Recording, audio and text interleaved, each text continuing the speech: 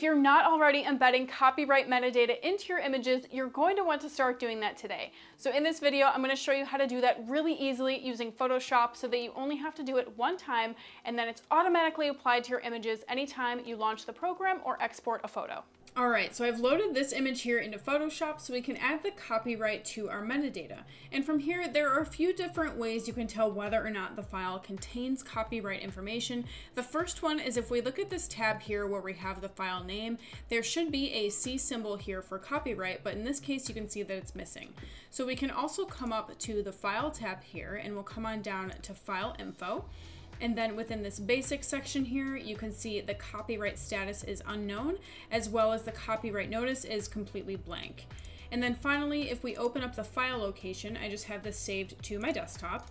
We'll go ahead and right click on this. We'll go to Properties. And then if you come on over to the Details tab, you can see this copyright section here, and this is also blank. So we're gonna go ahead and use Photoshop to add this copyright information to our file, but we're also going to create an action so that it's automatically applied to an image anytime you open it within Photoshop.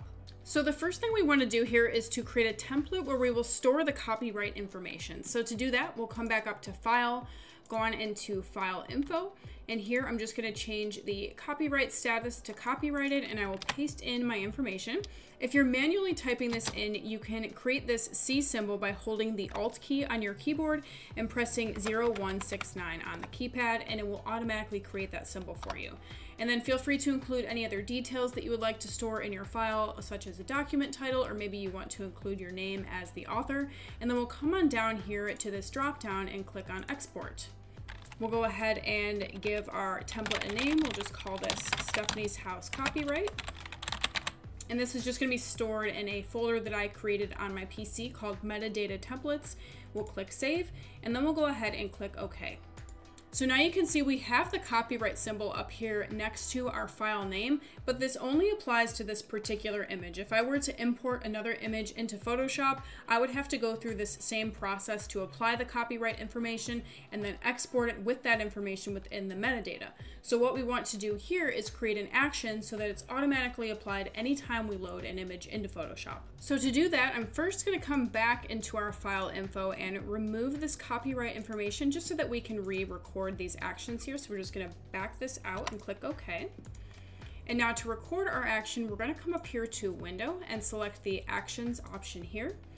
And if you'd like, you can create your own folder to store your own custom actions in. So I'm just going to call this one Stephanie's House. Click OK. And now we're ready to create a new action. So to do that, click on the plus button here. You can name this whatever you'd like. I'm going to call this Stephanie's House Copyright. And then you can store it in whichever set you would like, whether that's default actions or this new folder that we've just created. So I'm going to select that one. And now we're ready to hit record and go through those same steps again. So I'm going to press record, and then we're going to come back over to File, File Info one more time. We're going to change our copyright status to copyrighted. We'll paste in our copyright info, click OK, and now you can hit stop on the recording. Now there's one more thing we need to do in order to have Photoshop automatically apply the copyright information to your file metadata, and that is to have the program run a script. This sounds a lot more confusing than it is, and it actually only takes a few steps. So we'll come on back up to File, and then we'll hover over Scripts, and then come on down to Script Events Manager. We want to go ahead and select that action that we just created. So in order to do that, we'll click this action box here. And from the default actions dropdown, I'll select Stephanie's House. And then you can see the Stephanie's House copyright is automatically populated in this dropdown.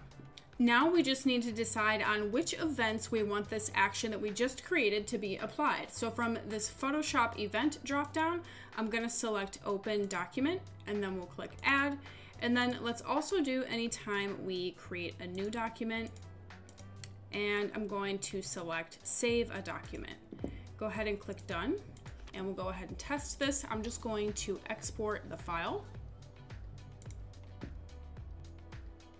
I'm going to make sure this copyright and contact info box is checked, and then we'll click on Export. And then I'm just going to rename this to Copyright. So now here is our newly exported file. I've renamed it to Copyright. So let's right click it, go back into Properties, check our details tab here, and now we can see the copyright info has been applied to the metadata within our file.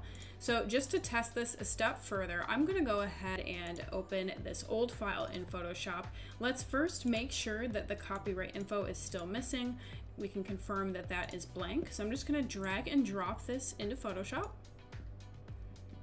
And you can see automatically the copyright symbol was applied to the tab up here. And if we go back into File, File Info, automatically applied it here as well.